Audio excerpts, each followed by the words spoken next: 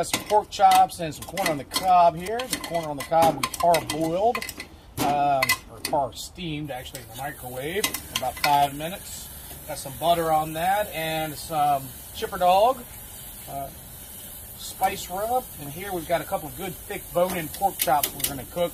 This has some of the chipper dog barbecue rub on it, and then we're going to sauce it in just a little bit. All right, going to grill some veggies here.